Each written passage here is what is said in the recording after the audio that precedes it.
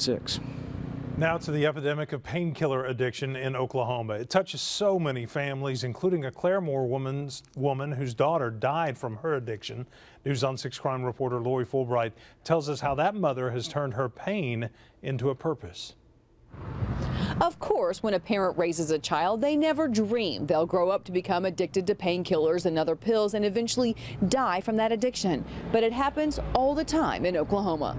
Ashley's mother says Ashley was a ray of sunshine. She loved nature and animals, artwork and writing.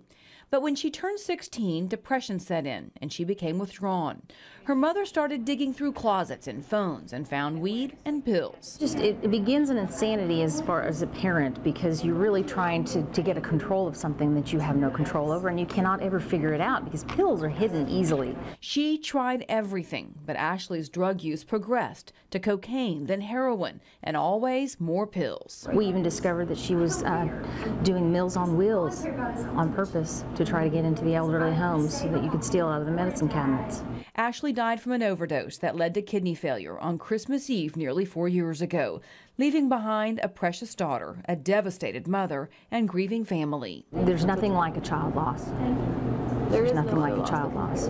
Last year, Layla created a nonprofit called Light of Hope that helps addicts and their families. An addict is someone who's struggling internally from pain, first of all, that chooses a substance to numb that pain.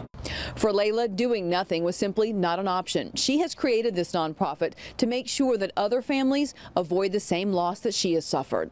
On the scene on the story in Claremore, Lori Fulbright, News on 6.